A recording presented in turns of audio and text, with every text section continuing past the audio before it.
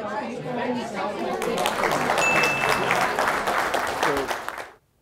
if you grow up in France and you go to middle school, you encounter this character studying the history of France. Bernard Palissy, 1501, 1590, spent 16 years trying to duplicate a pottery that he had seen. It wasn't clear if it was a China pottery or if it was a northern Italy pottery, but he was so taken by this idea that he decided that he was going to recreate that and become a potter. 16 years. And the key of pottery at that time, this is advanced technology, this is advanced glass technology, is about the temperature of the kiln that you use. So it's how do you get a high temperature kiln? He ended up burning pretty much everything that he had, not just the wood, but the furnitures and the wood planks in the parquet of his house. His family actually went hungry. His children and his wife went hungry.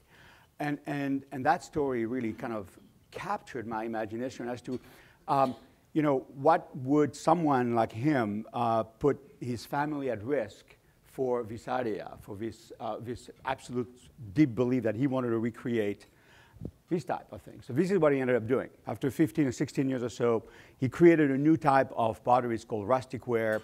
You know, by now it's pretty famous in the sense that it's 500 years old, but it caught mostly the imagination of some rich nobles that then started to fund him. So the question is really not so much about persistence, but it's when do you give up? So as an entrepreneur, as a company founder, as a CEO, you're constantly facing the question of what is the next step, especially if you're thinking about funding the company. And in raising money and in continuing the process of keeping your company alive, when do you give up? Persistence is equated to beliefs. You have to have very strong beliefs with respect to the purpose for which you're raising money, or for, in the case of Bernard Palissy, why was he trying to recreate these potteries? And beliefs in many ways, if we talk about technology, which most of us in this room are about, beliefs have to do with solving a very, very hard problem. And solving a problem that is also a valuable problem. Otherwise, you know, we wouldn't be doing this. Hard problem, valuable problem. But how do you know? You probably know how it's hard. I mean, it's easy to find out how a hard problem is hard, but how do you know it's valuable? And this is where reality check comes in. And reality check has to do either by convincing other people that this vision, this belief is important and valuable and therefore they'll fund you, or customer attraction. And this is where flexibility comes in.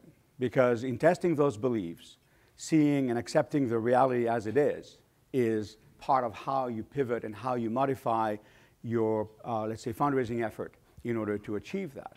So if you look at Bernard Palissy for 15, 16 years trying many, many different things. At the time, this was technology innovation.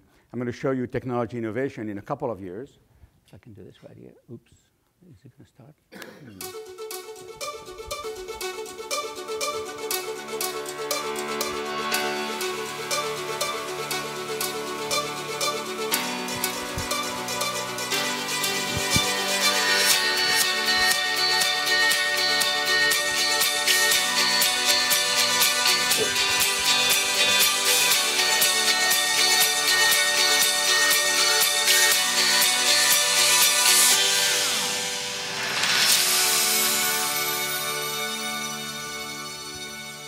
So Kateeva is about technology, but Kateeva is also about display technology. And this is an example of what, in a couple of years from now, displays will start looking like.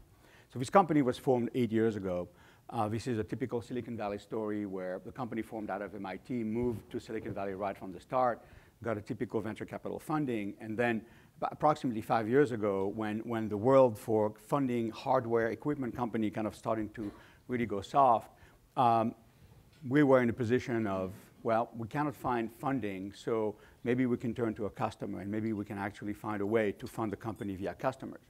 So there's a saying in technology, and you probably have encountered this, which is they love it or they buy it. How many times have you heard, gee, we love your technology, but when it comes to write a check, people say, well, all kind of reasons why not. So we went to our most important customer, or at least soon-to-be customer at the time, Samsung Display, because our tool actually goes into the Samsung Display factories. And this is kind of an outline of what the factory looks like.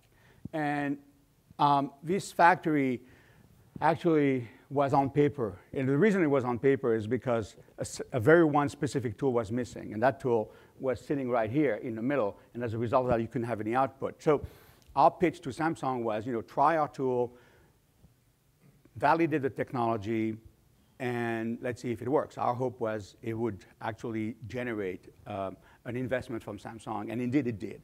So we shipped our first system to Samsung in January 2014. For the first 6 months, it was a very intense effort to get that tool to work. But in summer, June 2014, Samsung not only bought a system to create a factory here with our tool inside, output of displays, and at the same time, they funded us. They funded us not for the entirety of the rest of the company's life, but they funded us for at least a significant amount of time.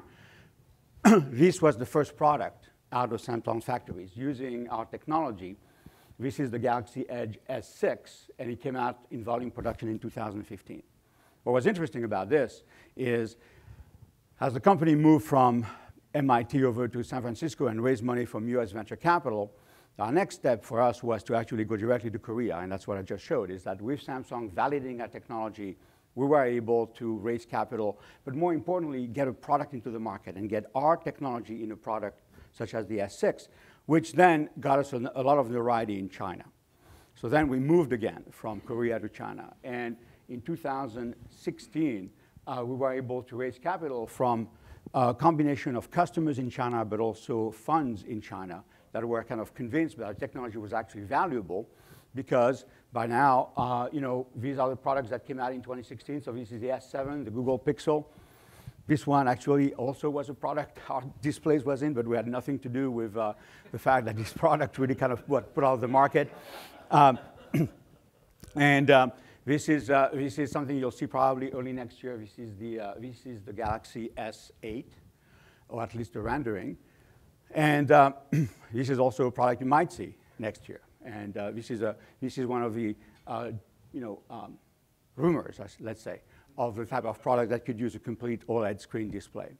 So to us, the belief was our technology was valuable, and we went and tested it with different customers, and we jumped from the United States over to Korea, over to Asia, and were able to really be flexible and pivot in terms of fundraising, which was able to keep our company alive and growing. And to this day, we're still growing. Thank you very much.